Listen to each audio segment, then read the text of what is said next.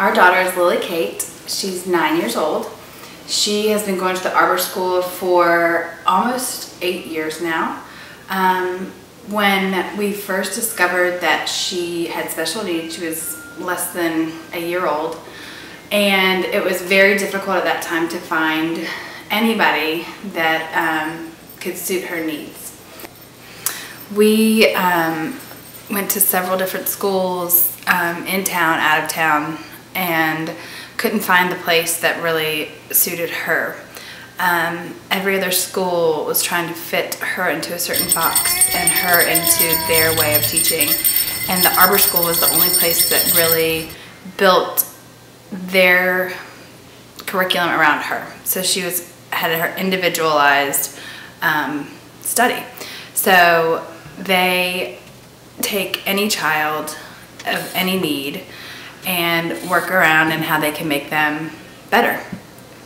So when we first started, you know, we thought that it wouldn't be a long-term thing. And in actuality, when we received her diagnosis, we knew this wasn't something that she would grow out of, that this would be, you know, for her entire life.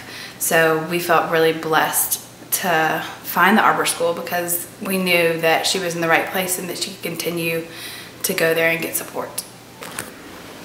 So we found that Lily Kate loves auditory stimulation. That was one of the things that through tons of therapy, she actually started to enjoy different sounds. So now one of her favorite things is shaking of bells and rockets. So she really loves that. The Arbor School is so different from every other school out there. I mean, we searched every school and there's just not one that is like it or even comes close to it. Having a special needs child is something you don't relate to unless you are actually put in that position.